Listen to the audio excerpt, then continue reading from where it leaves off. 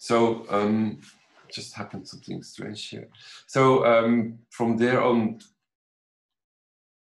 from an academic perspective, in the late 70s, these academics have founded AVERE, found quite fast support all over Europe, and started with an association for electromobility with a vision on this electrification support.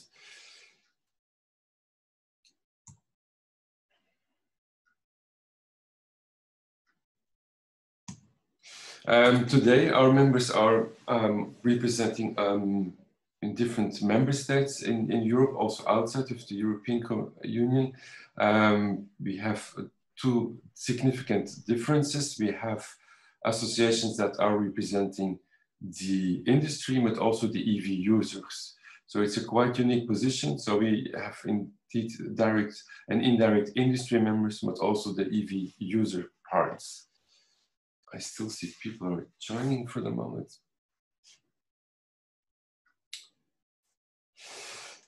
So this brings us to the next point for today.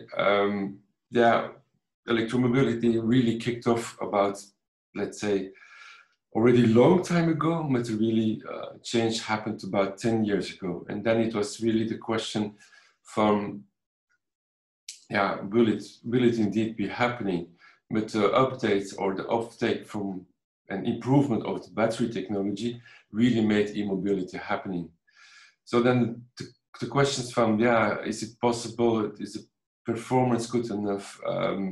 Is it only possible for passenger vehicles? Which infrastructure do we need? Yeah, these questions have meanwhile all been answered. So it's more about what's the next steps, which policy mechanisms do we need for the future. We also see the price parity is coming, and we see that not only passenger cars can be electrified, but also buses, vans, and also different technologies that need battery, can be equipped with battery infrastructure. So we have, of course, as an European association, a focus on European markets and also European standards. So we see an upcoming policy change. We already had a high commitment towards a sustainable future. And in the green line here, we had the projections with existing measures till 2030 to 2050. But if we want to achieve the COP21 standards, we will not meet this by 2050. So the awareness of this was growing with the policy. It came a bit along with the COVID situation, but on European level, there is a higher support now to go for higher goals on reduction emission. So now the first talked about decrease from 55 to 60%, and yeah, by 2050 by 100%. This will make a significant change in the near future, not only for passenger or car transport, but also for other industries. We're of course looking forward to this outcome, but this also brings that the industry really has to make an uptake and do a different approach to achieve this new emission standards. What did bring us together here today is actually a talk that I had already a long time with our colleague from South Africa, Hiten Palmer. We see indeed a a challenge that we can strengthen to work in green mobility. And we have all on both sides learned lessons that they can always contribute to its deployment in all countries and in continents. So the next step is indeed to overcoming together the weakness of a fragmented global response to mass zero emission transport. And it's of course necessary on common struggle against the climate challenge. Indeed, climate change doesn't have borders. We can aim for high emission targets, but it should also be achieved worldwide. We have looked to technologies, opportunity to make valuable technologies. Also the battery challenge, we need to make it equally and accessible for everyone. Then the last point, it's a concern that is also on policy level and of course in Europe. Preventing a dumping ground. It should not be that industry delivers highly polluting products anywhere anymore. We should be really aware that this is it should be inclusive for everyone and accessible for everyone. And it should not be possible that because we have higher targets, that there should be that these targets are only focused on one continent, and that we are dumping the rest all over other places. That should not be possible. And that brings me automatically to my next colleague, or not next, to my colleague, Hiten.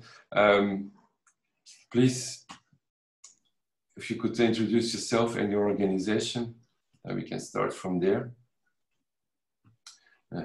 Thanks, Philip.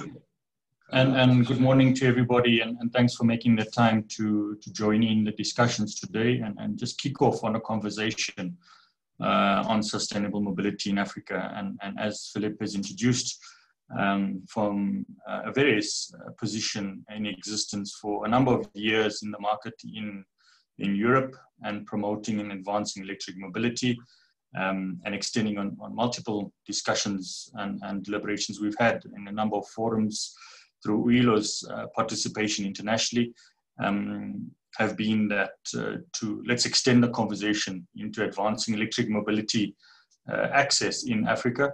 And through that, we'll have a number of insights being shared from key role players and activities on the continent in Africa, following introduction presentations, and insights on their personal experiences and activities that are happening towards advancing electric mobility in Africa. Some activities already on the ground, and some insights will also be shared on that. So without further ado, I will begin sharing my presentation and take you through that.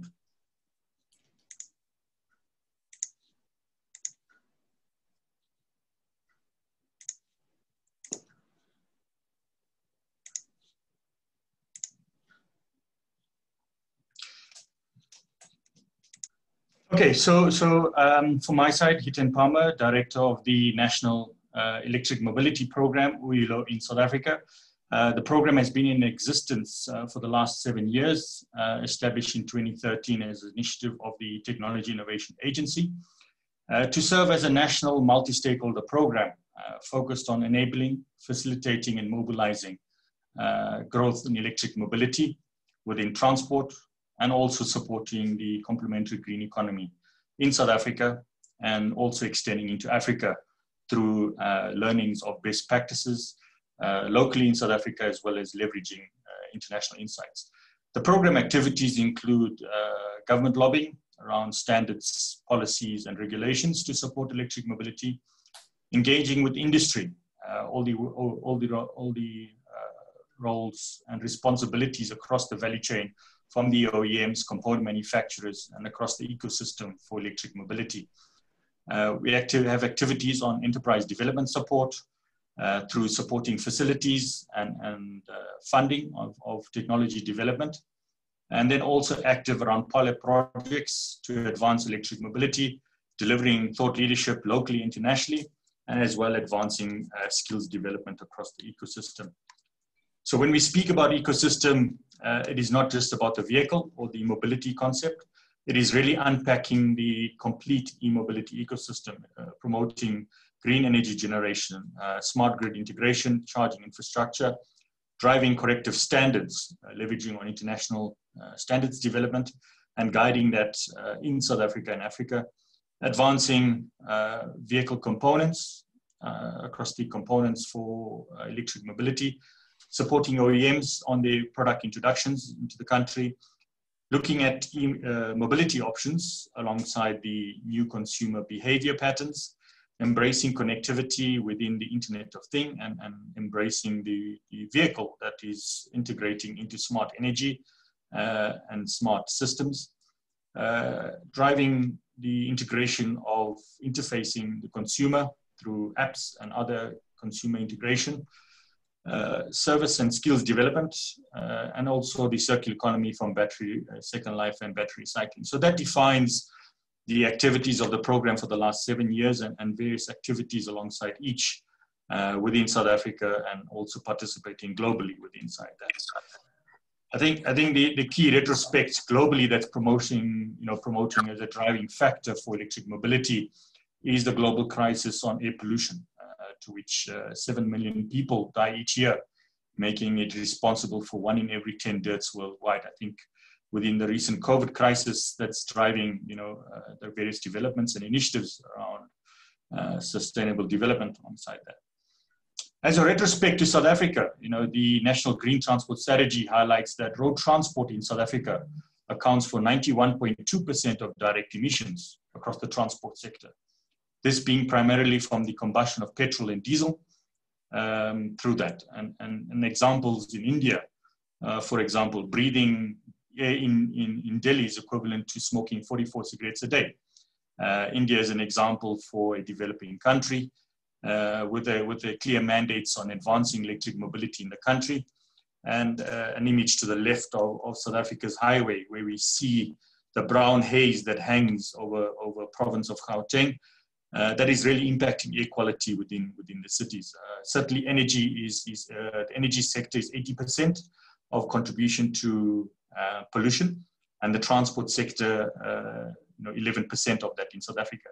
So with these examples, it is on the context that Africa should not also, the rest of the African continents and countries, should not be subjected to this. And we need to embrace the opportunity of leapfrogging to new technologies. And leveraging on that, and what Philip also highlighted, is this radical change in policies, and specifically emission regulations in Europe, to which we need to make new stringent targets. And following from left to right, the subsequent image at the bottom is highlighting how cities worldwide are starting to ban combustion technologies within city centers to improve air quality. This stringent policy environment has pushed the technology development in battery technology, as well as charging technology, where we're seeing radical changes inside that. And certainly a disruption in the automotive industry, where all OEMs are coming with radical shifts on all models to embrace the e-mobility revolution. Alongside that, as a retrospect in South Africa, the automotive industry has been in existence since 1924. So certainly a significant contributor to the economy, to which it contributes about 7% to national GDP. The automotive sector is the largest manufacturing sector in South Africa. And in 2019, 631,000 new vehicles were produced in South Africa, to which Europe is 60% of the export market of vehicles produced in South Africa.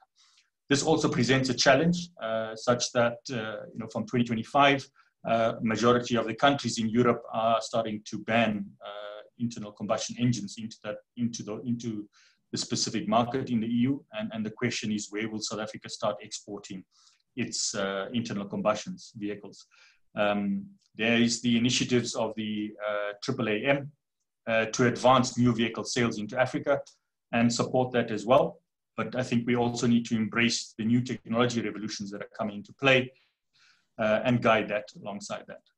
With South Africa's automotive industry primarily stringent on and supportive from a automotive policy development for manufacturing, it is very much focused on internal combustion engines. And alongside that, it also faces the challenge of uptake of electric vehicles, as electric vehicles are currently imposed with a 25% import duty.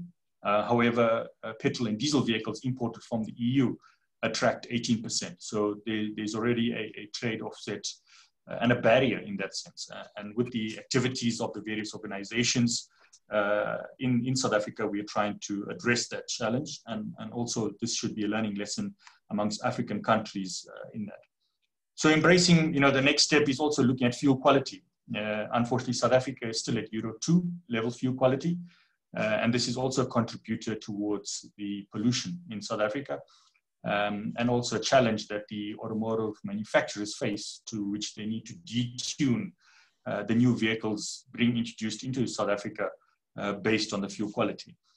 Alongside a fuels policy environment, Cleaner Fuels 2 is still in draft and still awaiting approval and investment to upgrade the refineries alongside this. So the challenge is with this investment required, do we embrace cleaner fuels, or do we leapfrog into embracing electric mobility infrastructure? As a country, there's certainly the vision towards 2030 under the National Development Plan that has key milestones and actions around unlocking the green economy, which also embraces electric mobility. However, we certainly, as much as that's a vision of 2030, we certainly need the interim policy, not only policy development, but policy implementation to take us there to 2030. There's also a role for local governments, and to which certain global local governments and cities have embraced the initiatives and support for electric mobility. And the city of Cape Town, alongside other cities, alongside the C40s agreement, including city of Tshwane and eThekwini as well, in terms of promoting fossil-free streets, are such signatory initiatives that local government can do. In the South African environment, there's the South African Automotive Master Plan that comes into effect from 2020 to 2035. And with that, there is a roadmap that is identified, to which we still need to see further frameworks around that roadmap in terms of energy efficient vehicles, technologies, and advancing onto that to expand the global market share of South Africa's automotive environment. And it's not just personal or passenger vehicles that we see electric mobility. There's certainly a number of initiatives that can be leveraged, and typically happening in South Africa is government fleets on electric vehicles, mining on electric underground mining vehicles, electric bike shares, ecotourism. The image in the middle is a proudly South African low-speed vehicle that is already in the logistics environment on first and last mile delivery, and utility vehicles, commercial battery electric vehicles, electric motorcycles, and other initiatives in that space. So certainly see that it's not only passenger vehicles. We really need to embrace mobility as a whole. Infrastructure is also expanding. I think it's ahead of the electric vehicle car park through alongside the OEMs and other multiple stakeholders that are embracing and deploying infrastructure in the country. It is predominantly within the urban environment, but also developing on the highways alongside that. And certainly within majority of the market introductions from Europe, we're seeing a radical shift in market on market development in Europe, and certainly that will follow through into South Africa and Africa. I think with that, we also need to embrace the regulatory barriers from import and duties in that retrospect. The broader market in Africa has got a large market, possibly 80% of used car vehicles, which is predominantly ICE. But again, in Africa's context, we need to look at the import duties in that context for alternative vehicles, powertrain vehicles, such as hybrid and electric vehicles as well. And as alluded to, we need to embrace the full transport ecosystem, from personal mobility to passenger to high performance to commercial vehicles, as well as public transport, marine and aviation, that the opportunities lie towards embracing electric mobility. So, as one of the topics of discussion, should Africa become a dumping ground? Certainly not. And there's also a possibility to leapfrog Africa based on utilizing Africa's mineral wealth. This is not easily achieved, but certainly acknowledge that the global ecosystem is benefiting from minerals within South Africa. And how do we drive the agenda from political will, industrialization, and market opportunities to embrace electric mobility for Africa, and possibly by Africa, for Africans going forward. And the opportunity is that we are not alone in Africa. Alongside that, through initiatives like AVERE within Europe, we have the opportunity to leverage international best practices and certainly not make the same mistakes that emerging markets and countries have made, and share those experiences within Africa towards embracing that. So with an introduction and experiences within Africa, this is what we certainly hope to achieve and share alongside that, advancing electric mobility in Africa through various role players. So without further ado, our next introduction is going to be from the United Nations Environment Programme in Nairobi in Kenya. And with that, David Rubia, who is online with us, the program manager under the Air Quality and Mobility Unit, will share some experiences within the UNEP and insights from their perspective as an entity of the United Nations, and activities already on the ground within Kenya driving the activities they're on. They earlier had an Africa Clean Mobility Week in 2013 that brought about 47 African countries together in terms of advancing electric mobility or cleaner mobility in Africa. And certainly that is one starting point to which the colleagues at UNEP in Kenya have certainly been engaging and advancing alongside the International Energy Agency as well on advancing electric mobility and coordination of various efforts. So without further ado, I'd like to invite David Rubia to join us and share insights from Kenya as well as UNEP. Thank you, David. Thank you all. Thank you for this opportunity. I'm excited to be part of this forum. First off, apologies from our unit head, Rob de Jong, who was scheduled to be on this call, but wasn't able to attend. So hopefully I can be able to fill his boots on short notice. As Hiten has mentioned, we're working on electric mobility. I have been working on electric mobility for a while now. I work with the Sustainable Mobility Unit for UNEP, which helps developing countries to develop sustainable transport policies. So we've got a lot of history working on cleaning up of fuels, looking at improving fuel economy of existing vehicle fleets, and looking at promoting non-motorized transport modes, so walking and cycling. We don't specifically work in public transport, but we work on technology for public transport. We work a lot with partners who have a lot more expertise on public transport, ITDP, and the like. Now, in terms of electric mobility, just some thoughts to weigh in here. I think for me, the first thing that I like to always share when we're speaking about electric mobility for Africa here is that I'm guilty, as a lot of people may have been maybe guilty of having thought of electric mobility maybe 4 or 5 years ago, or maybe 6, as something that was maybe not necessarily of importance for Africa, but something down the road, something more for like a Denmark or a Sweden, as in we have more pressing issues here, was the mentality. But one of the big transformation for me that when it clicked was when we look at the mobility model for many developing countries, and here focusing on Africa, you quickly realize it's very flawed.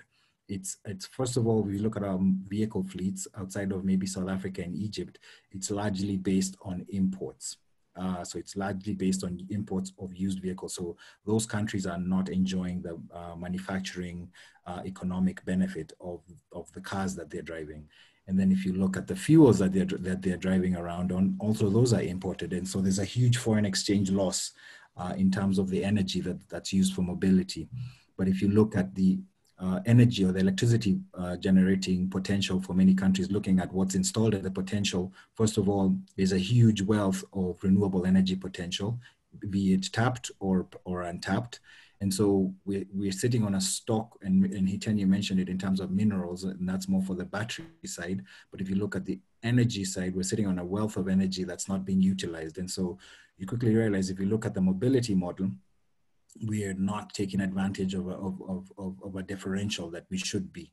And of course, so this all leads to the economic benefits of switching to low emissions mobility, where you could improve manufacturing, you could improve the energy, or should I say balance of trade based on energy and things like that. So for me, you know, actually it was more than that, about 6 years ago is when that hit me, and became clearly evident that this is something that's very important for Africa.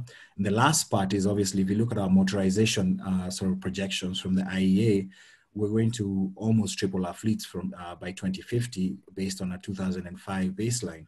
And if you are considering internal combustion engine fuel efficiency upgrades, 15, 20, 30% is not going to cut the reductions of emissions we need to meet our climate agreements.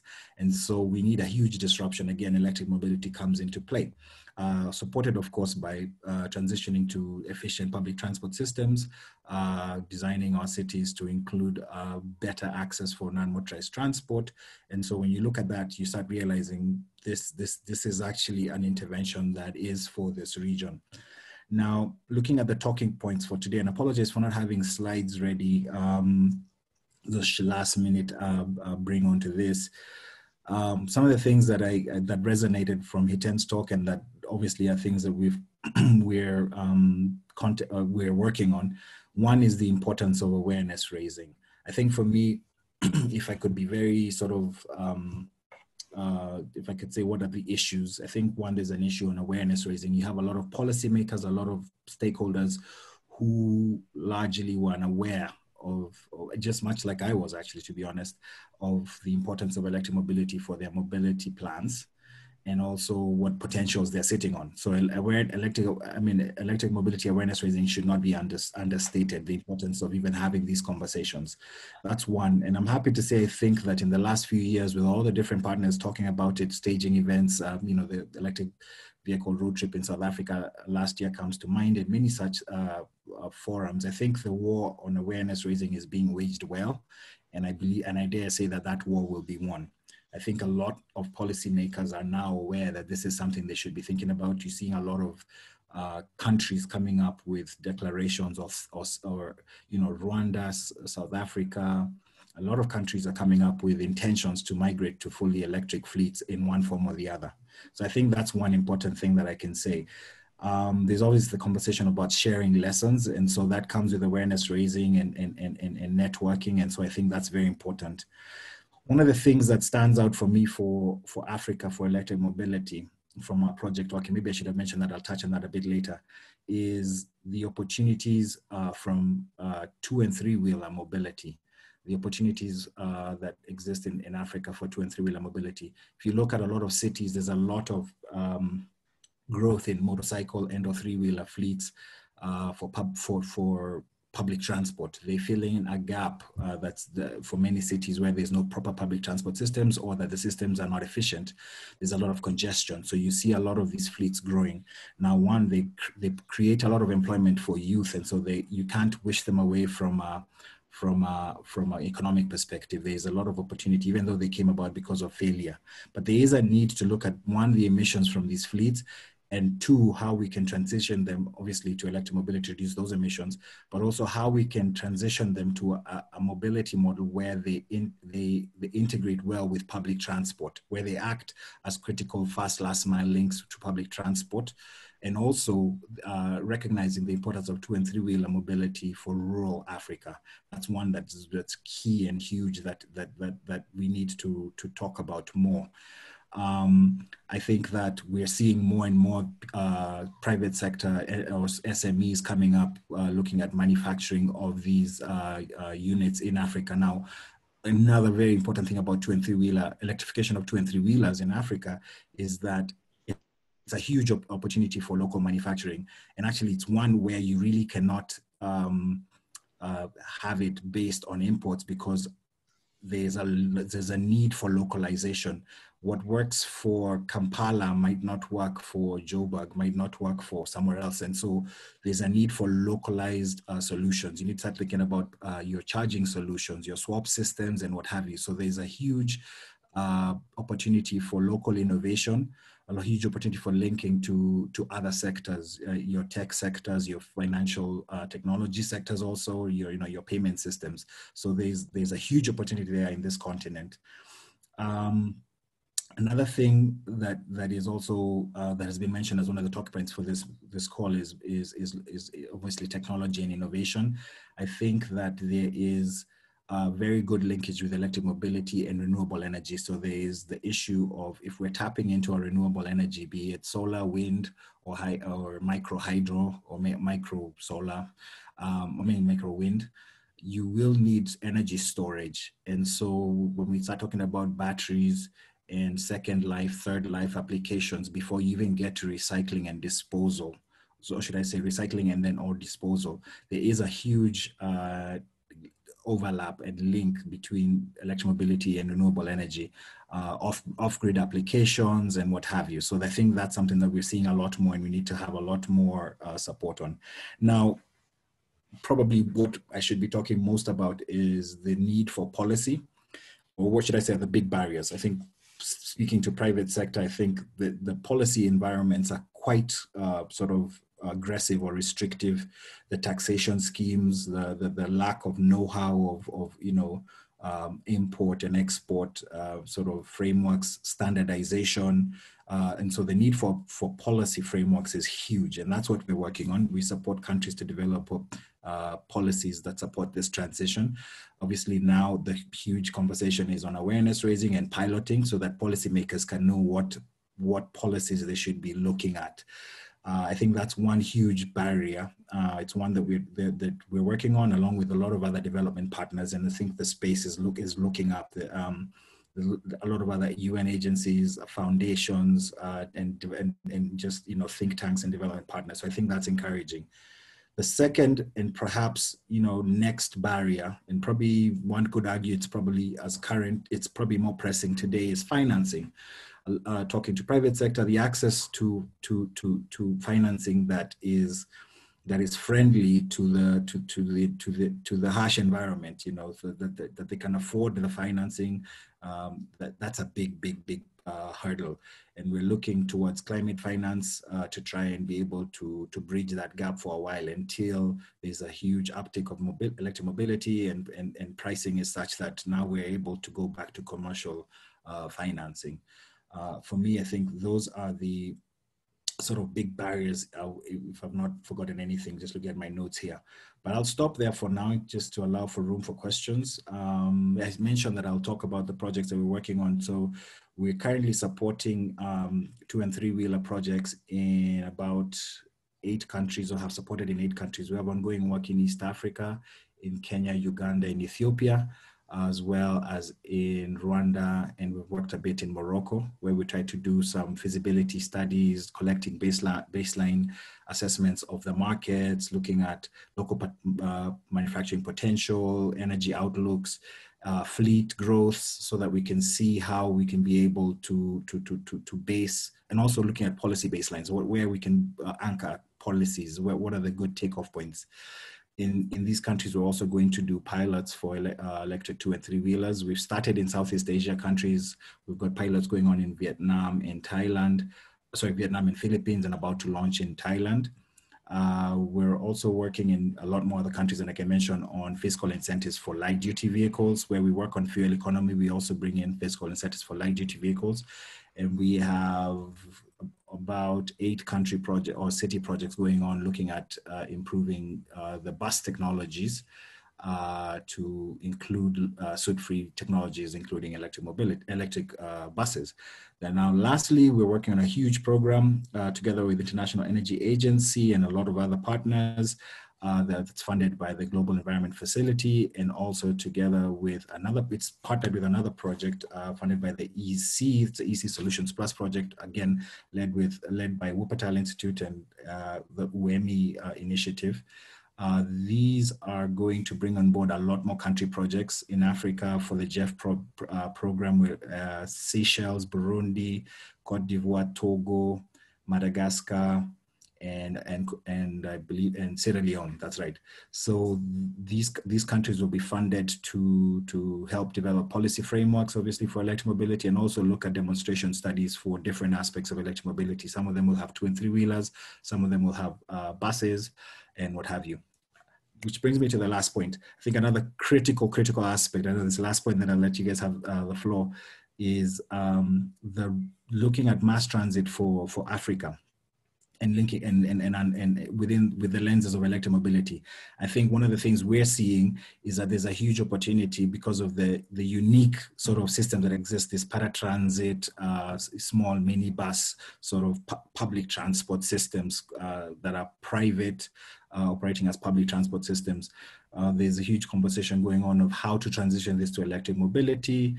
There's conversations on conversions. Whether those are fiscally viable now, that still waits to be seen. But the important thing is that it's an opportunity for innovation, where we need to take what's existing and incorporate it into the future. So if we take those public transport paratransit systems and just kick them to the curb and bring in, your public transport system from say a OECD city, you might have long-term problems based on integration and based on resistance. So there's this unique sort of petri dish you have in Africa here, where you say, how are you going to be able to transition to good public transport systems, taking into account the existing modes or the existing industry, and how you link those two. So that's another thing, that's an opportunity I see. It's a challenge, but it's also an opportunity within Africa. But I'll stop there, and thanks for your time.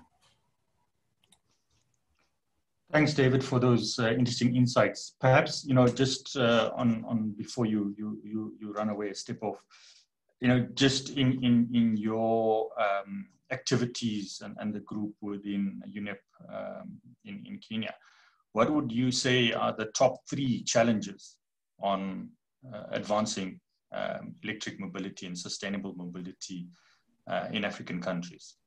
Is it a case of political will, financing? I think there's certainly initiatives from a number of DFIs and other funding avenues that are available globally. So just from your experiences, it'll be just good to see on your opinion on that. I think it's a mixed bag, to be honest. And that's what makes it a bit even more challenging. So there are situations where there's a sense of lack of political will.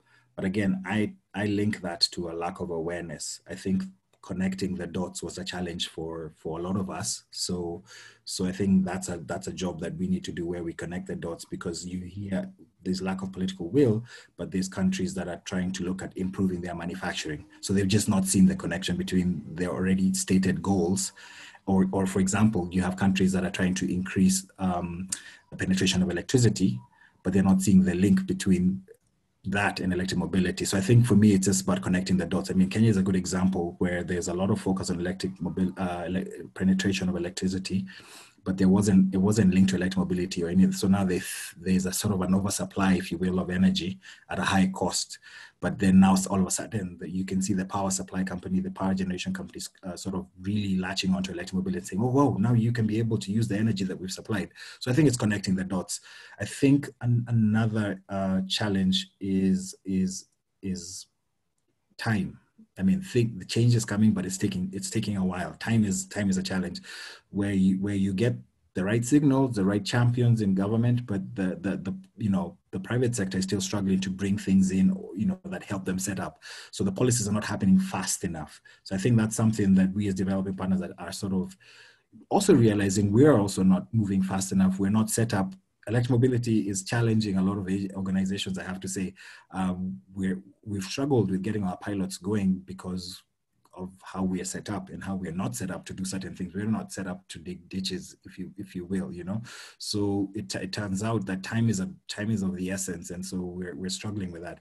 I think financing, when you talk to to financing institutions, they talk about risk. They talk about viability.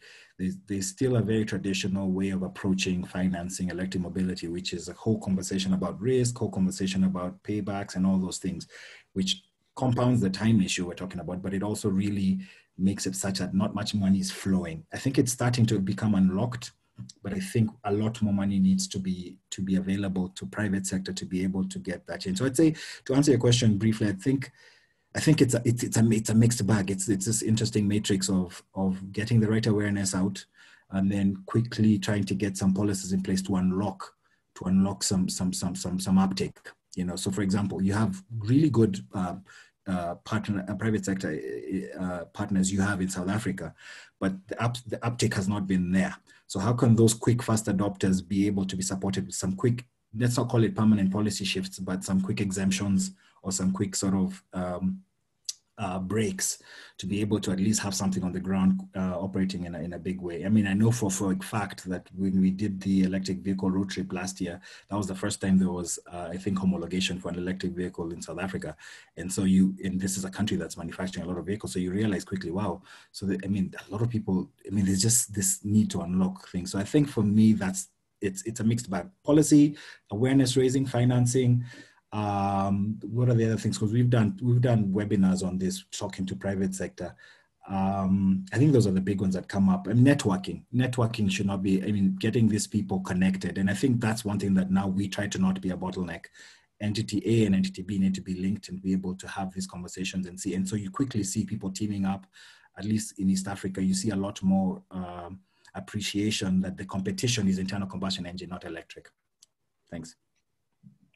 Thanks, David. Yeah, Philip, any specific questions from your side to David? Actually, not. I really took notice of his statements on the point of view, because for me this is also quite new information in that sense, that there is also huge overlap, and that's what I see. In a way, we are different, but at the end, it comes to the same points. It's the awareness. We need a mix of policy measures that we have to bring, and it's also the transition. We don't talk anymore about transport alone, and bringing people from point A to B. It's not about a vehicle anymore, or a two-wheeler or whatever. It's a completely change. It's a change of the energy that it comes to, what kind of vehicle it will be, and there you see a huge overlap, and also the same challenges, awareness, and how to bring the message.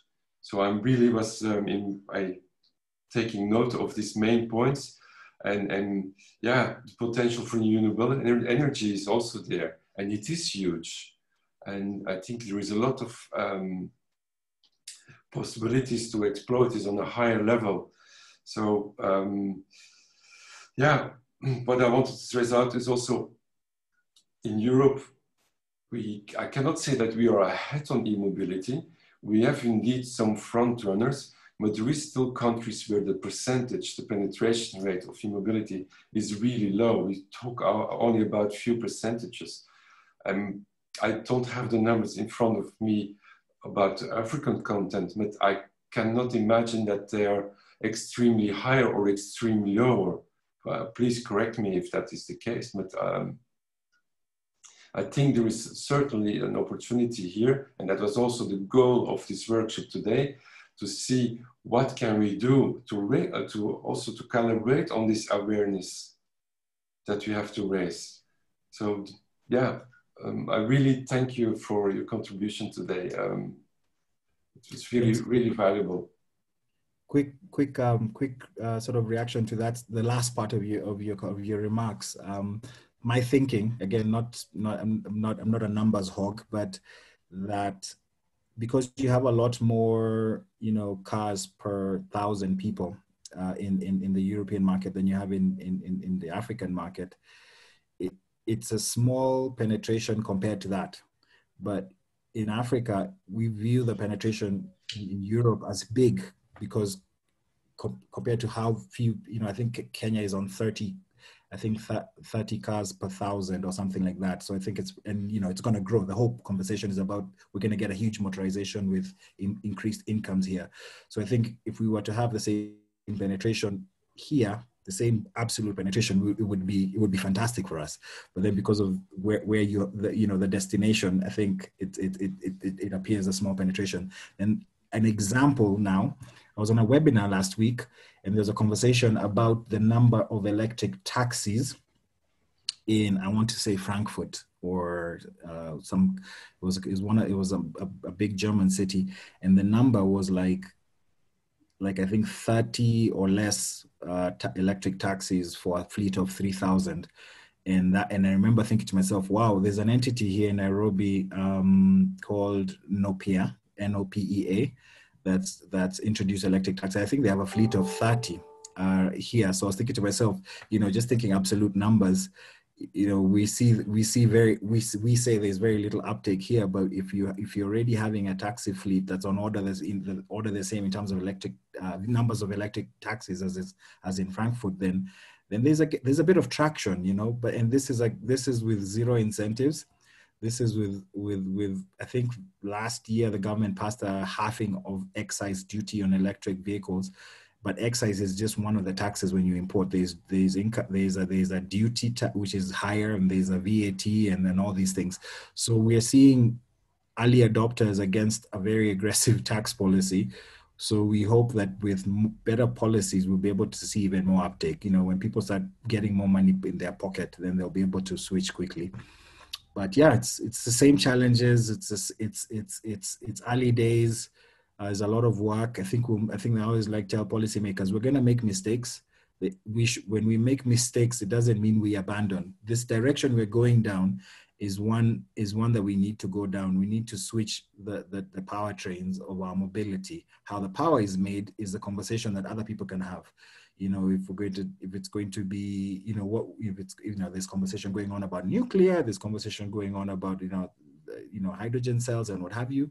That's a conversation I don't even get into, but I think it's clear that how the car moves, or in the bus and the train and all that, we need to make it have a standardized sort of powertrain. Thank you. Thanks, David. Thanks, Philippe.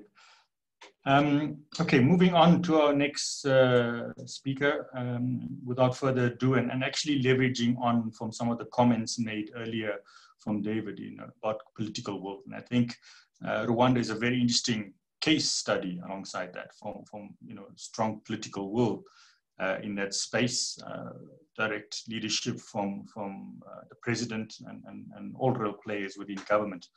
And with that, Serge Kamunda will be joining us. Serge is the Director of the Business Development for Africa for Volkswagen in Kigali. And I think, with that, these interesting developments that Volkswagen, alongside the group in Europe and global group, have really advanced electric mobility as a kickstart in Kigali. And Serge will share some insights on those activities and comments based on developments on the ground in Kigali. I think Serge also had previous roles within government, so it'll be good to get those insights as well. So welcome, Serge, and thanks for availing the time today or your schedule to share insights on today's platform. Thank you very much. It's a pleasure being with you. I have to apologize. I could not share with you my slides because Zoom has been banned from our IT system. So I'll just talk about it. I just have 3 points to share with you. The first point will be an update on our initiatives around electric mobility in Rwanda. And then I'll talk about our challenges and then potential solutions we are seeing. In terms of an update, as you know, we have started our electric mobility fleet in Rwanda for about 1 year now.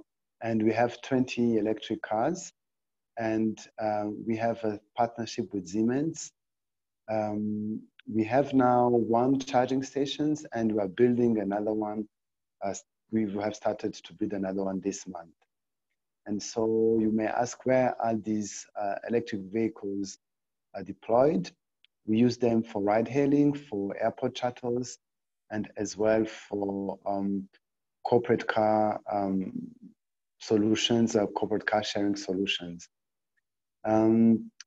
Yeah, so that is the status update. And I must say we have started this, as the previous speaker was saying, that, you know, it's a fleet that comes to Africa without much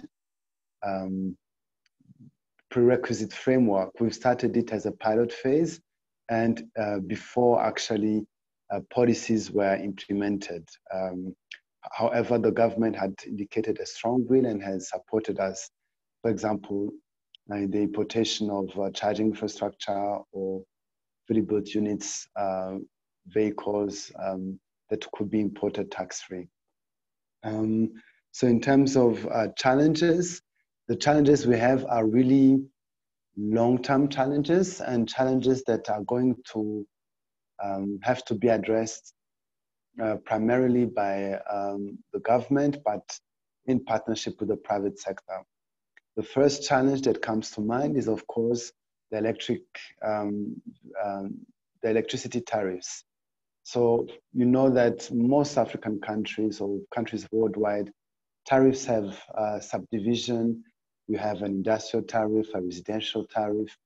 And so the electricity tariff for electric mobility is sort of a new kids on the block. And another challenge that comes with it is that now most of the countries have privatized their electric utility companies.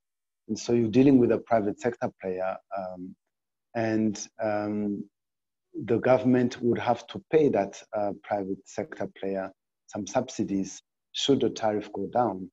And you find that, yes, now we have in Africa actually a problem of excess capacity. But then when you go to the utility companies, they will tell you, yes, please come. We want to offload our excess capacity, but you have to pay. And so you have to pay a significant amount. So that is now a discussion that has to continue,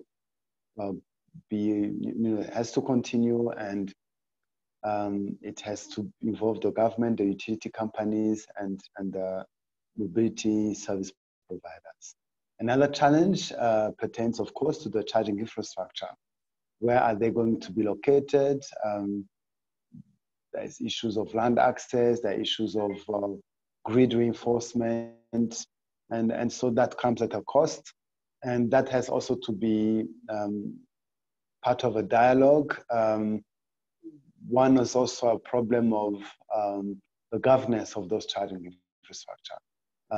For example, are you going to have one charging infrastructure oasis, so to say, in a city where two-wheelers and cars are going to charge?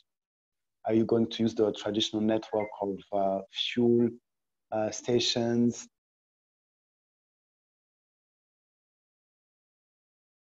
Have to, sorry, I'm using my phone. We have to answer. Then there is, I think, a much bigger challenge is that when countries opt to shift towards electric vehicles, they think it will be cheaper because they say, hey, we are no longer importing fuel. That's very good. But there is a high acquisition cost for electric vehicles. And it's going to be with us for the next few years. And we have to understand how these high acquisition costs will be managed. The way, of course, we have tried to manage them is to try and spread the acquisition cost across multiple users. But that has really been done out of corporate bravery from Volkswagen. If you want to scale it, we have to find solutions. And so what are those solutions? And I think one of the solutions is to have platforms such as this to mobilize understanding around the issue of electric vehicles, to see that it is really something that is coming to change a whole ecosystem, I can give you an example. We have in Rwanda 12% of our trade deficit caused by fuel products. So if you are now opting for electric vehicles, that is something that is going to change our macroeconomy. And we have to understand now those savings from a macroeconomic perspective, how they translate into more affordable access towards electric vehicles. There's also something we have to be cognizant of, is that in the future, if Africa continues to do business as usual, we may have a problem of even having access to those vehicles, because number one, the cars are subsidized in industrialized nations. So car manufacturer would prefer to send those vehicles in countries in which governments have subsidies for those vehicles. But then those vehicles also require a different sort of infrastructure, and they are coming together with a new wave of cars now being more computers on wheels. And so you would have to have a smart city, you would have to have different type of roads, maybe. And so Africa stands at risk of really being behind and being unable to catch up with this technology if we don't do anything. So as a solution we have for Volkswagen in Africa is to pilot this out of industrial bravery, what we are doing in Rwanda, and see how it works, how the battery is performing under tropical conditions, under the type of usage that we are foreseeing. Electric mobility in Africa will mostly be, for the foreseeable future, be operated under car sharing or ride hailing because of the high acquisition cost. So we are piloting this, we are learning from this, and I think it's our solution we are bringing on the table to see, to say, look, we as a company, we are ready to have this corporate bravery and to provide learnings from that. And we want governments and other stakeholders to step in so that we all together shape, as our motto says, for our company, shape mobility for generations to come. So this was my short input. Thank you very much for the meeting. And it's always good to meet people who are on the same side. And I hope we can continue this Pan-African dialogue around electric mobility. Thank you. Thanks, Serge, and very valuable insights shared on that. So, you know, possibly as an OEM and certainly within a market in Rwanda, what do you see? Certainly, you've kicked off a pilot in Kigali, but you know, for the outlook on the continent, what is your viewpoint in terms of, can we really advance electric mobility? You know, what are the key challenges that we, you know, certainly I think one specific point you touched on there was markets in Europe, for example, that have, you know, the supporting subsidies that is available. Norway, for example, and Oslo, what they've achieved, you know, from the revenue that they've gained in the fuel industry and you know, being able to do that and lead in Europe, a specific market on that. Where do you see, or what is your viewpoint from an OEM perspective in Africa as a whole, and possibly challenges? You know, what are these challenges, opportunities and challenges?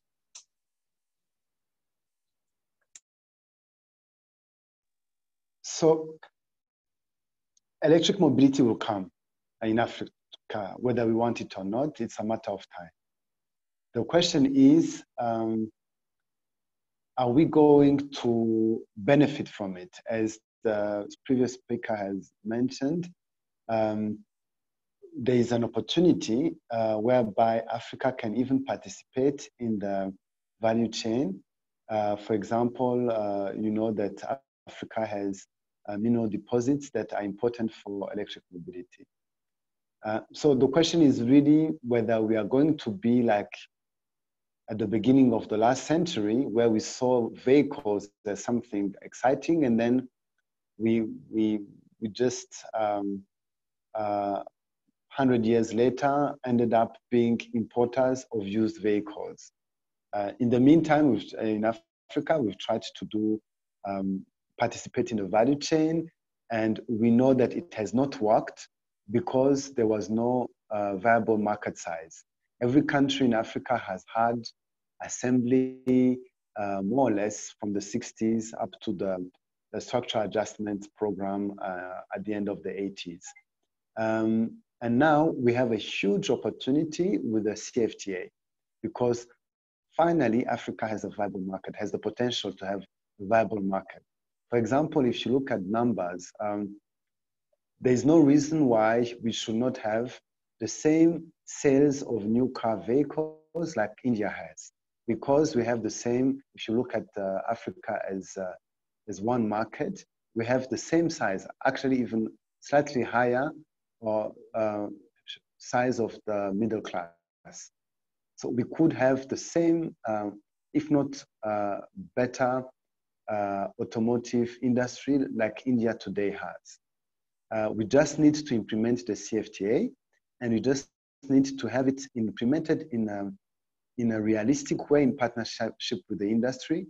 Then electric mobility will be a leapfrogging opportunity and will enable Africa to participate in the value chain. But if we miss this opportunity of the CFTA and of the new technology, we will lag behind another 100 years because it's going to be very hard to catch up with the new types of technologies of vehicles. If you look, for example, at how vehicle technology has changed in the last 100 years for fuel combustion engine, it was more or less a linear growth path. But if you look at how electric vehicles are changing and how computers that are now fully embedded in vehicles are changing, it's exponential. So if you are late to join the party, you will be behind exponentially as well. That's the problem. Thank you. Thanks, Serge. Possibly my last question from my side would be that, you know, as an OEM and also the initiatives under the AAAM, do you see, what would you guesstimate as the timeline to see any OEM, whether it's Volkswagen or any other OEM, manufacturing a 100% electric vehicle in Africa, sorry? Okay, so as I'm also quite involved in the AAAM, and so we have what we call an automotive, a Pan-African Automotive Pact, and we actually say that it's the time is a function also of the demand, and the demand will be a function of policies. So we say that for the next, say, 5 years, there could be a start, or 5 to 8 years maybe. So you could start to have a significant amount of local value addition. So our vision is to say that we see Africa as one market, and then we divide that market into hubs, east, west, and south. And then we say that we want to organize each hub to be able to manufacture one model, one car model, and then that model can be shifted, sold to other regions using the rules of the CFTA. And for that to happen, it could happen tomorrow if the countries agree to that. But it also is true that it takes a lot of time to develop the capacity to be a supplier of an OEM. And if you look, even for South Africa, it took quite some time from the 90s up to today to have the percentage of the local value addition that we have now. It can be faster, of course, because technology now has changed and everyone is learning, but a fully manufactured electric vehicle, if all policies are implemented as they should be, meaning we have next year an operational CFTA, I would tend to think that in less than 20 years, it's something that is feasible, given the required skill set and the required organization around it.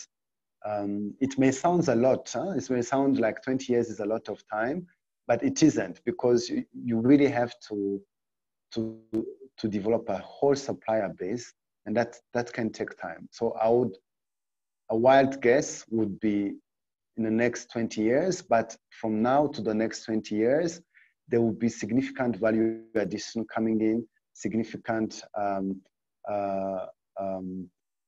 input from African economies. And, you know, the car technology is changing so fast that it can also be faster. And you may find that moving forward, the best way to participate in an automotive value chain is to look at computers and digitization. So who knows? But with a time frame of the next 20 years seems to be something to look at.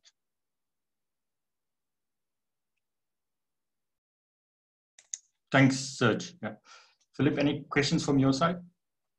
No, I'm just thinking also, we see indeed from Volkswagen a huge shift, certainly for the European market, with announcing a lot of EV models in the very near future. In the coming 10 years, ID3 is now launched, ID4 is coming. What is the plan from Volkswagen on that? We know that the deliveries will indeed come by priority on the market scheme, but is Africa also in the picture here? Right. So it's quite complex, because all these vehicles, as you can imagine, are now very complex in terms of vehicle release. Usually before vehicle is being released into a market, you check at the fuel quality in the market and some other regulations, and then more or less you're good to go. But now, releasing a vehicle that is electric, meaning it's a new technology that is still being monitored, that is a computer on wheels, you have to have a lot of other regulations in place. Just a small example, you know, there are radar frequencies you have to check. There are so many other things. Now, the problem is that the use case of an electric vehicle in Europe may at times differ from a use case in Africa. For example, you know, the irony in Africa, we are all seeing all these SUVs, but it's just because of ground clearance that the African consumer prefers an SUV. But an SUV has been produced to be driven at high speed. And nowhere in Africa you have, okay, some countries accept exceptions, but you have those highways where you can really drive at high speed. And so the question will come as well. We are looking in Europe a shift towards automated vehicles, self-driving vehicles. You have in Africa very cheap labor. So the question of self-drive vehicles may not be very urgent. And the use case as well, again, you have very crowded roads, and those vehicles tend to be now hypersensitive on any movement on the road. So I think, I know I'm not giving you a direct answer, but it's just to illustrate that it's a complex question requiring some customization on the African reality.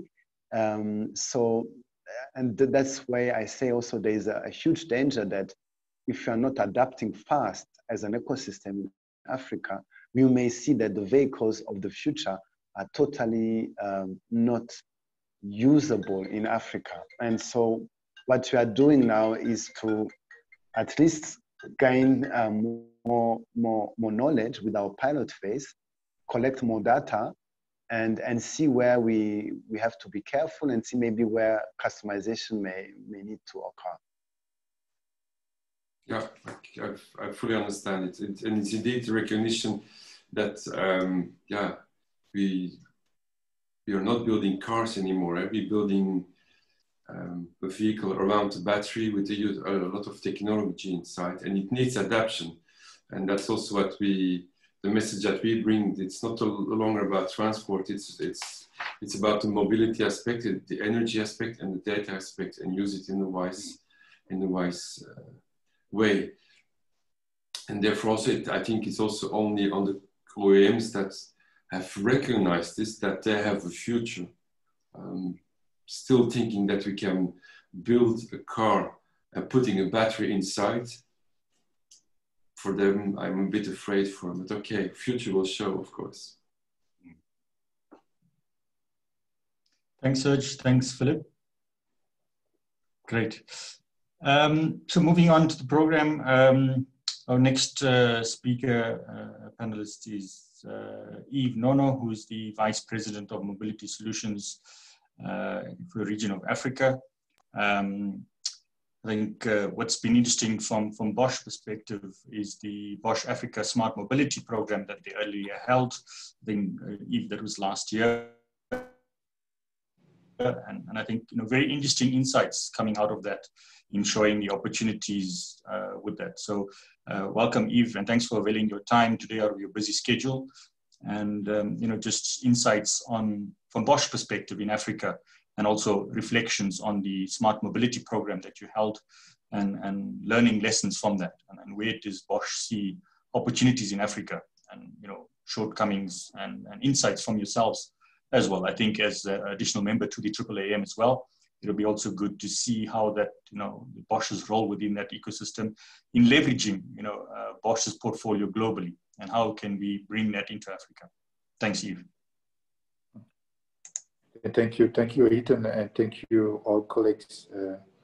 It's very a pleasure, but also a great opportunity to discuss and to provide some input. Thanks again for providing this platform and opportunity. So from a Bosch perspective, when we look at mobility today, as all of you might be aware, the mobility globally business or the mobility industry is facing a huge challenge. And the huge challenge is due to the fact that we are getting in an area where we do not grow anymore. I remember discussion 3 years ago or 4 years ago when we talk about hitting 100 million cars per year. But if you look at the forecast nowadays, there is no forecast right now. We show you on a short term or mid-term in the next 2 or 3 years that the global vehicle population will overcome the 100 million, I would say, a magic threshold. What does it mean? What's the reason for that?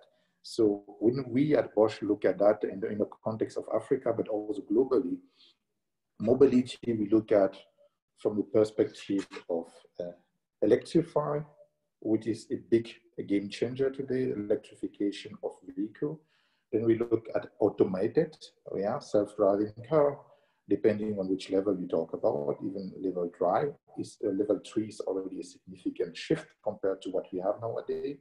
And then we look at connected. So this means the connection of the user with the vehicle, or between the vehicle and whatever, how the network look like. And then we also have the third dimension, which is going across all three areas, is the personalization. So personalize. Because also we see a shift in the thinking of the mobility user, and those this shift is not just opportunistic, it's a sustainable shift. It's been the perception. What it means in the context of Africa, what we do, we just say traditionally, usually, or my view is that it's a topic of supply and demand. If you look at supply and demand, then let's start with the demand. For me, for a long time, we have been debating about that, but I think right now, everybody on the same page. It is unprecedented if you look at how much the population in Africa will develop. right? From today 1.2 billion inhabitants, and we talk about by end of the next 2 decades to have this amount double. This is why I mean every 5th person on the globus will be an African. So this is one topic I think we cannot deny. The second topic is that if we look also what is happening on the side effect of this growth population, this means increasing middle class, this means the rapid urbanization, industrialization. Today, if we look at the projection, by end of this decade, I'm not talking about 2040 or 50, by end of this decade, we talk about 17 cities in Africa with more than 5 million inhabitants.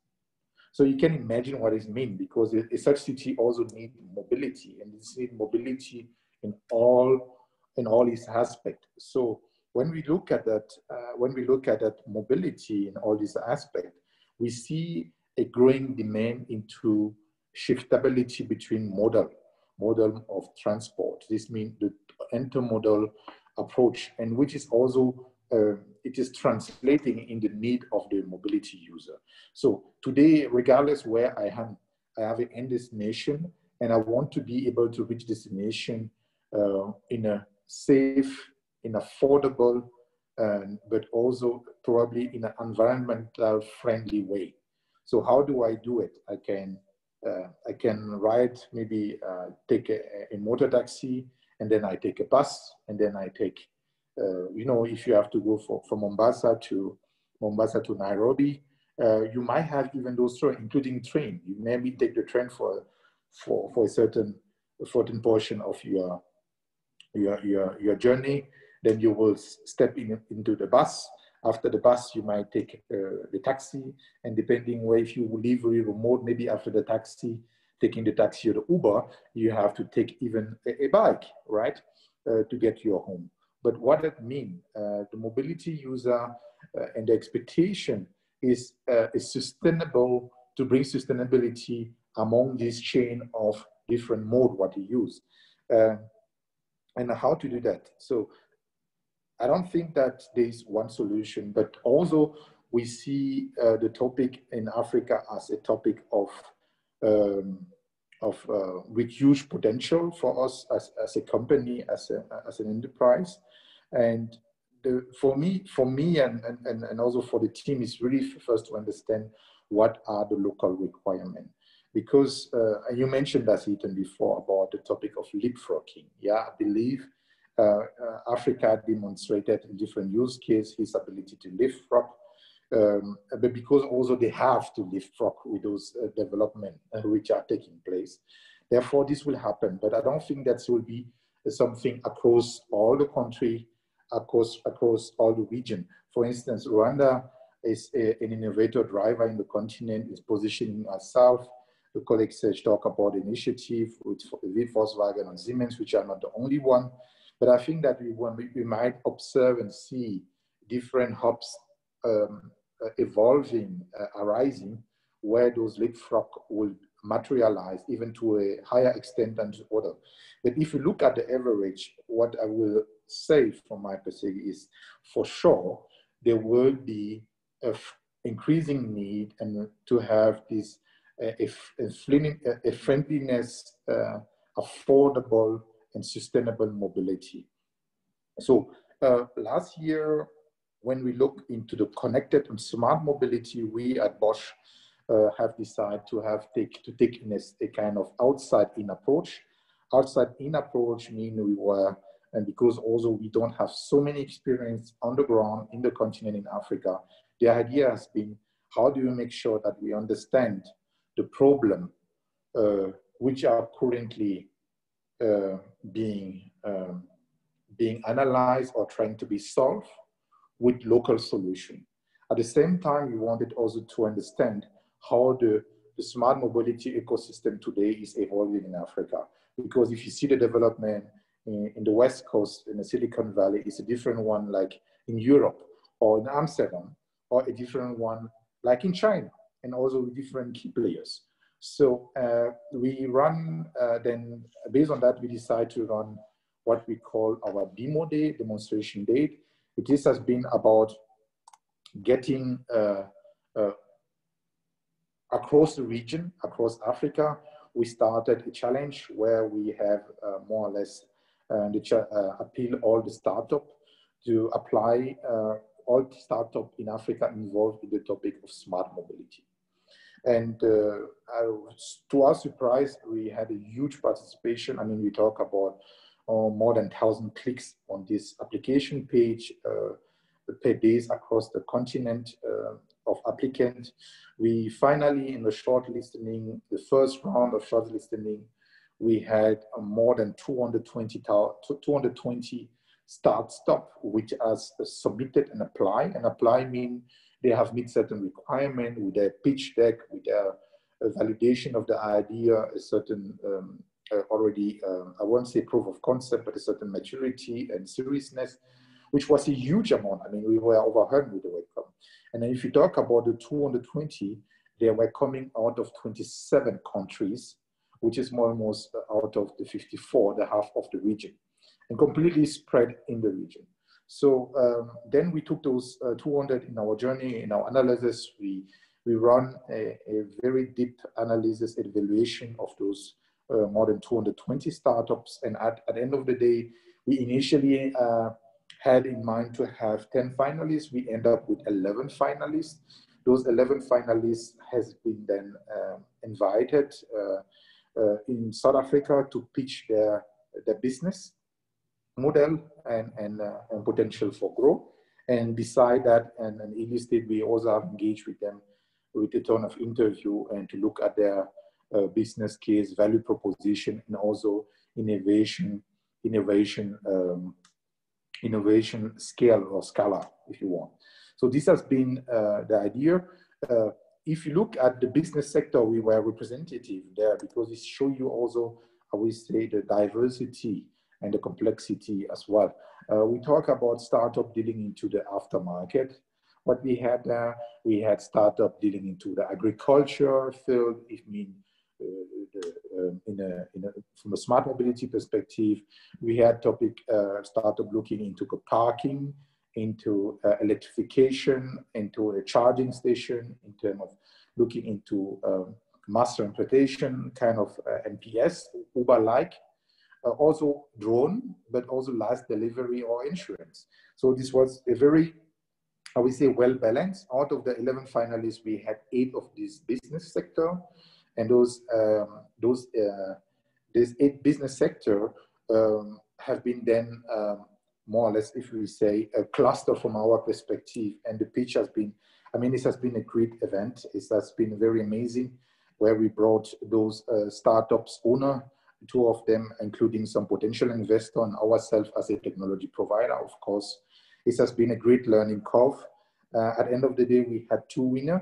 One of the winners was one in the field of agriculture, which is uYilo tractors, which is providing a tractor for leasing for farmer in Africa in a remote area, with additional service such as a telematic or optimization of that. We bring more or less a platform together where he brings the dealer, including even the OEM, but also the farmer and so forth. Another winner of our demo day has been Bupas. Bupas is based in Nairobi, and Bupas is focusing on bus ticketing, but not only. Is acting also to a certain extent of the mobility service provider. So this has been, I would say, in a nutshell, what has been this exercise. The key takeaway from us has been, it has been very good for us because, of course, we as a multinational, a global one, it has been a very good testament and about what is happening in the ecosystem here in Africa, and that we have really small, medium enterprise, startup, but also really fast adapter in this area. And very important is that this is for us the baseline to try to meet and to solve the mobility issue and challenges in the region, because it's really about how to address local challenge with local solution. So anything small to add is that we say, for us, this has been now the foundation of our upcoming effort in that direction, because we truly think that the outside-in approach is fundamental for us to be successful in the region. Africa is very unique and need also a unique approach. So now, after having provided you a little bit of insight about this smart mobility event, which is from our perspective very successful, I would like to touch base on the other topic which has been mentioned by the colleagues. If we talk about electrification specifically, what role Bosch is playing there? I think that it is no doubt that we are one of the key players from the supplier side in terms of electrification. But how do we translate and apply, how do we engage on a regional base in this topic? What we see is that it's really a topic of ecosystem. And the ecosystem have, of course, different stakeholders.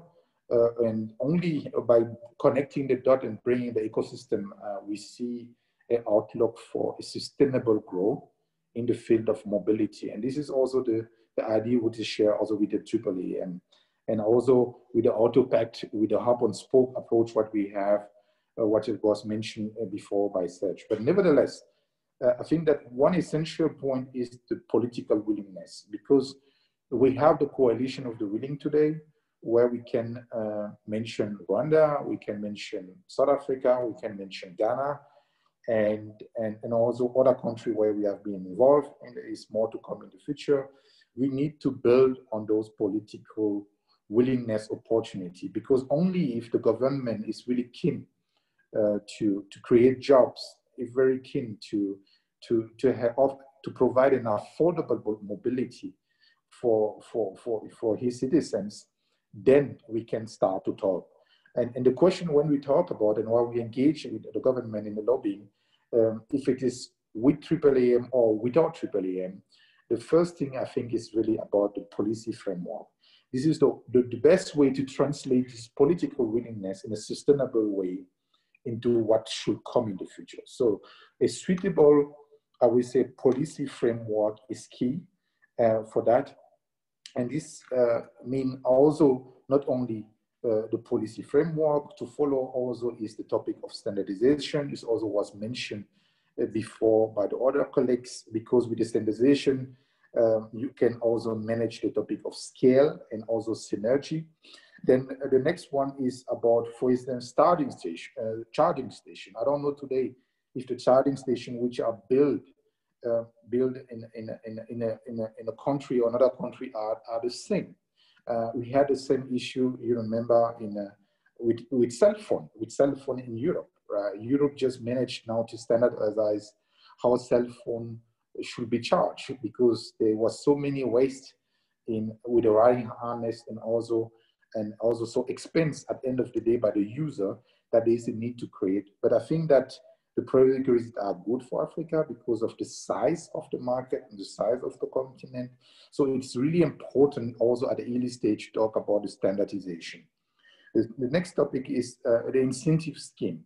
Because if we talk about the equation of South Africa with respect to mobility, as it has taken 30 years and now the results are there. Nevertheless, this is still a discussion about how to make it sustainable, because the scale is not there, right? You usually need about 1 to 2 million car to be produced in order to have a very sustainable supply chain, and also to get players like Bosch, because we work with scale, to produce some component to you. So the 600,000 car, 650,000 car is not sufficient today, and I think we all agree on that. However, if you look at the North Africa and we look what happened in Morocco, Morocco has been able to repeat South African success in 10 years right now. They produce more passenger car last year than in South Africa. Not more vehicle, but more passenger car. How they manage that? Because they have, with His Majesty, the King of Morocco, has on his agenda to push the topic of mobility, the topic of industrialization. And that has happened. This means the Moroccan government has developed a very comprehensive and very attractive incentive scheme, yeah, for the car maker, for the supplier, but also for the mobility user, the person who buy the car. And I think only under those conditions this has been possible. And there is more to come, I believe. You will see more from Morocco. So therefore, for me, yes, the political willingness is the starting point. However, we need to make sure all the stakeholders involved that we are able to translate this political skill into sustainable action, which are policy framework development, which are skill development, which are, as also mentioned before, incentive scheme in order to emulate or to stimulate that demand. And this the same one need to happen if we talk about electrification. I mean, even in a developed country, how long there has been, Germany is just talking or just revised this policy on incentivizing electrification to reduce a little bit. But even in such powerful economic country, there's still incentive required in order to boost and to support this demand and also manage that with supply. So I would say I will keep it short. If you will keep a cool talk even longer, you can see how personally, but also Bosch is passionate about the topics. But I would like to open for questions and maybe comment from the other colleagues. Thank you, Ethan. Thanks, Yves, for the key insights you shared, from Bosch Africa as well and global. Perhaps just one specific question from my side. With your Serge earlier gave an indication of possibly 20 years until we have a possible battery electric vehicle manufactured in Africa. With Bosch's insight, and I think Bosch as a global supplier to multinational companies, OEMs, what would be your insights from that? Would it be longer than 20 years? Or do you see opportunities, in unpacking component supply from Africa through Bosch for electric mobility? Do you think there's opportunities? And time frame, is 20 years too far, too short? Yeah, thank you. I won't challenge the 20 years, but I will maybe comment in a different way. I think that they are good prerequisites because if you look at from a supply chain perspective, why do we need, if you think just for just one moment about electrification, right? And we do have 7 OEM producing car in South Africa in the context of South Africa. So some of them have already the Nissan Leaf, the BMW, and now VW is also Volkswagen is have announced, and also Jaguar electrical car here. So you know that today the production in South Africa of vehicles, 70% is for export. So there's no doubt about if South Africa want to remain competitive, they will need an adaptation also in what the vehicle they produce in the short or in the mid or long term. So, and if you say we agree that there will be a need to position South Africa for himself to position in a, to put him in a position also to produce such kind of car. Think about now where, if you look at the supply chain, where are the raw material coming from, right? So some of them, most of them are coming from Africa, and even for South Africa. You can imagine you have to shift them somewhere, the battery to be built there, and to become here back and to be put in the vehicle. But I think that we can definitely do it in a smarter way. And I think it is recognize it. But it is about how we make it work, how is the incentive around that, right? How do we create an ecosystem which is a fast adapter from the OEM, the one we want to start, which political framework is put in place to support him. Of course, it's not only a topic of the public sector. Also, there's a lot to do on the private sector. The homework need to be done, but I think this need to be done jointly. And there's also a lot of lobbying and explanation to happen, and skills transfer to happen in this case, because it is a little bit also a topic of contradiction. Because today, nowadays, if we talk about electrification in Germany, Germany is a global export, right? Yeah, but ICE and internal combustion engine is still the mainstream.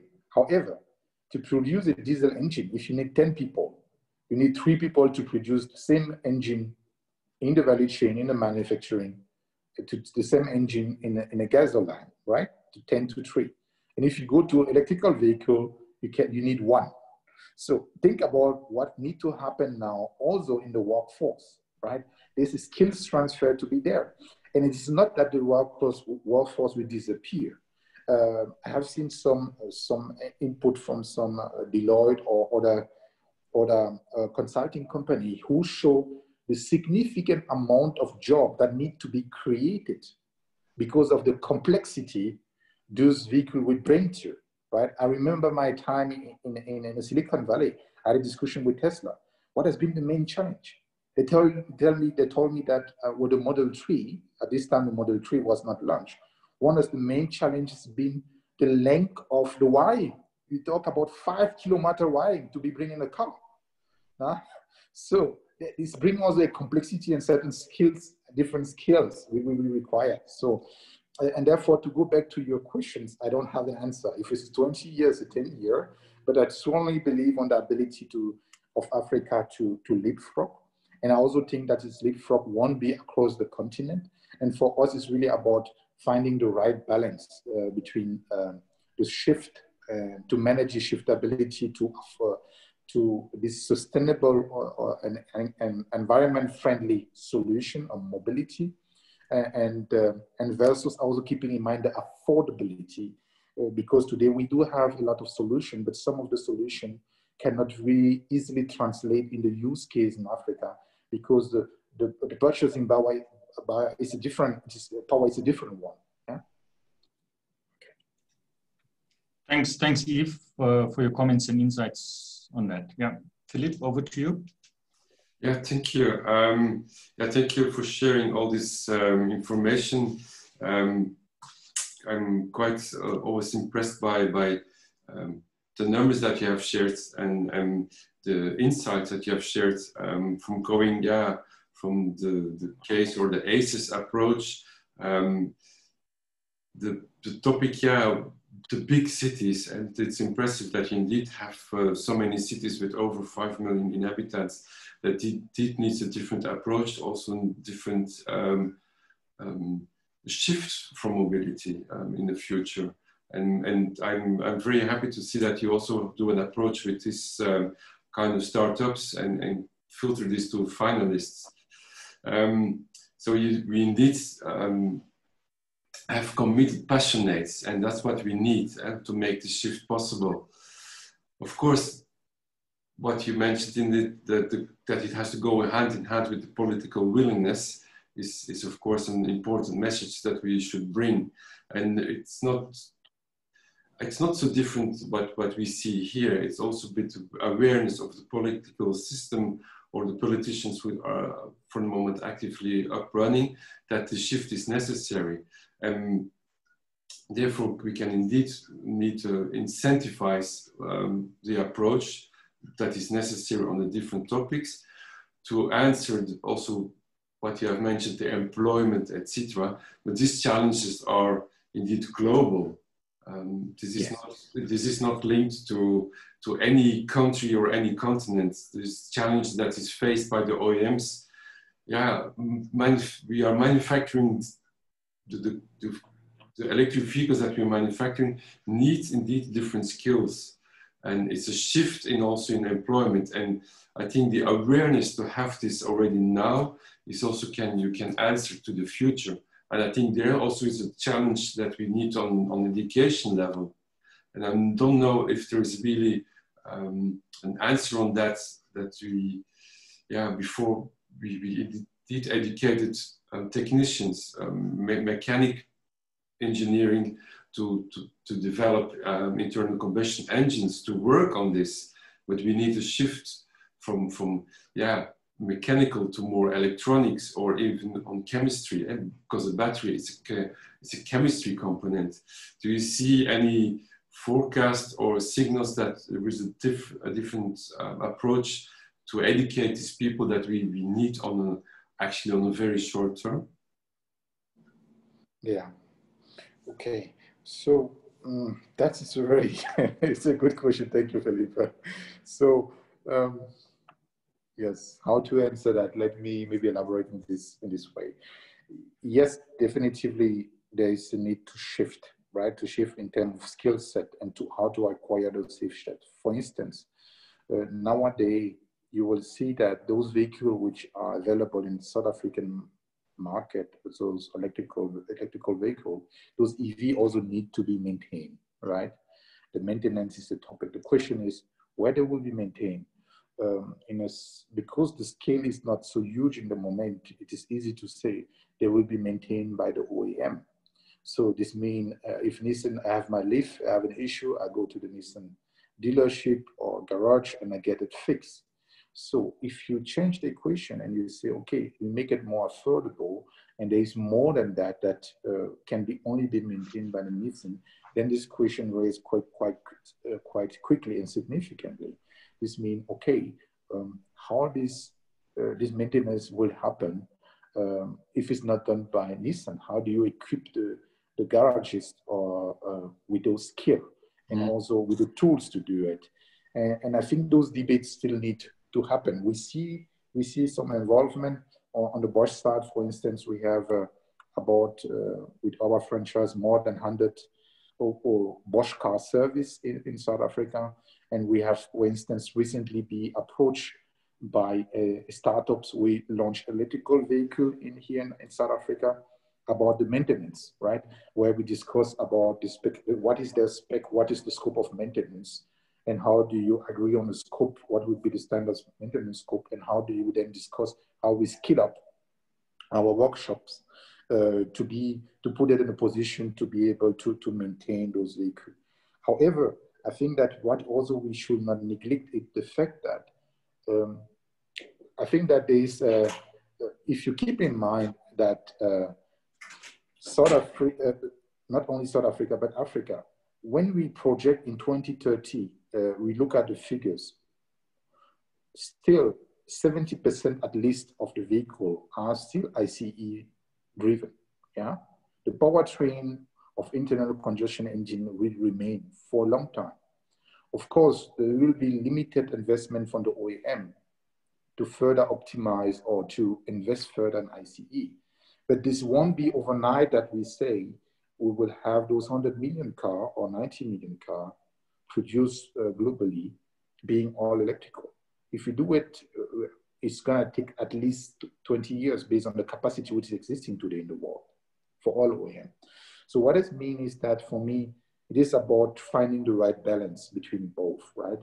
How do you make sure that you equip those, not all workshop will be, some of them in remote area in the village maybe don't need those skills, but some in those cities, the 17 cities, we need, for instance, maybe a decent amount of such workshop which are capable to do it, which are skillful to doing that. But even if we don't get there, even those other 70% which is in ICE, we see now that some vehicle has been banned in Europe to enter if they don't meet certain emission standard. So this means also, we need also to prepare, even the switch is not so hard like in Europe, like in Sweden, like in Norway for EV. There will be a switch still towards better emission. And you know, Philippe, you know, and all of know that those new vehicles, the level of complexity and of the level of electronic in those cars need a certain skill and tools what we don't find anywhere in Africa and all over the place. Yeah. So this means for me, there is no way around for us to take this part and really to go through this, providing the right skill and to those people who are supposed to maintain those cars. And this is also for you, just for information, it's not just about talk. This is also the same what we discussed with government when we meet. We also, Bosch are engaged in vocational training. We have just launched a vocational training in Ghana with the GIZ. We have a vocational training and training center also in South Africa and other countries. So we are involved there, where we really focus on how do you transfer the required skill. Thank you. Nice to hear that. Hiten, what conclusions can we take from this first workshop today? It was indeed a goal to reach out towards each other continents, I would say. What could be the next steps in your opinion? Yeah, thanks, Philip. So I think, that the insights shared certainly from organization like UNEP, from David, an OEM perspective from Serge, and Eve from Bosch, from a component supplier. I think it was a good showcase from that. I think it's certainly that it's not a one-size-fits-all type of solution and roadmap going forward. There's certainly things that we need to look at, all the way from policies, from market share in Africa, looking at supply and demand perspective. These opportunities of looking at what Africa has from a mineral resources point of view. There's also the challenge of skills development. And I think with each challenge, there's opportunities. So I think this has been a start of a conversation to get those insights from the various role players, the likes of the United Nations Environment Programme, the OEM's perspective, and global supplier from Bosch. I think this has provided some insights for the next steps, and we need to unpack that. I think what also was highlighted by David and Serge and Eve as well, that these sort of forums and communications need to be highlighted. I think from the network of AVERE and all the developments that AVERE has within reach of Europe, it's certainly information sharing is critical. And I think we should continue this conversation and these engagements and publication of certainly what are as we do a findings out of this session to highlight key points that have been highlighted. It certainly drives a guidance of where we need to go going forward and what are the shortfalls, what are the opportunities and challenges. I think from the information shared today, that's certainly a guideline on where we need to go.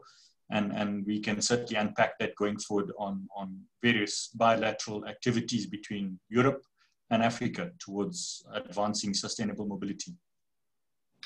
Yeah, what should we do to leverage this approach? Should we invite in the future more people and define a better opportunity? And I also would like to invite the people that are participating today, if they want to share or comment on this. We are in a meeting format, so you're free to speak or contribute here. Does anyone wants to speak up? I noted a question on the chat from Willem, talking about policies in the context of African Union. So certainly, I think there's a number of role players who, just to comment on that. The SADC community and other organization bodies that Africa represent Africa. They certainly, everybody's got a responsibility, and that's really where it starts. So the African Union is one, and certainly others. The free trade agreement that's coming into play, all of those certainly enabling environments to take the conversation forward. So I think energy access is a key topic in Africa and shortfall in Africa. And I think what we need to bring to those agendas and those forums is the conversation of electric mobility. Yeah, I think we indeed have to play a role in this and look forward to that. Hiten, this is David. Just wanted to add to your comments on the role of AU and you mentioned SADC. We definitely see that actually it's not even great value. A lot of tariffs and import agreements are set at sub-regional level, and so working within these sub-regional bodies, we've found great success in bringing about sub-regionally harmonized policies. For example, low sulfur fuels in East Africa, and the same thing with the fuel economy roadmaps and actually even vehicle emission standards in West Africa with ECOWAS. Same thing we're trying to push with SADC, and so for sure the conversation of policy needs to be held at many levels. There's subnational, so there's, you know, you have your city level, your regional governments within countries. You need your national level policies, and you have policies that exist at a higher than national. So for example, in East Africa, with the conversation of duty cuts for electric vehicles needs to be had at the East Africa's Community Secretariat. You can have exemptions on a country basis for specific pilots, but you cannot have a country arbitrarily changing the duty. So these are things that we definitely engage with, and with specifically to the African Union. We have African Union ministerials for environment talking about setting the agenda, you know, for the next, you know, for the next sort of, for the future. So that's definitely a good catch and a good comment. Thank you. Thanks, David. Okay, I think we can conclude from here. We just right in time that we have previewed for today. Thank you to all the speakers.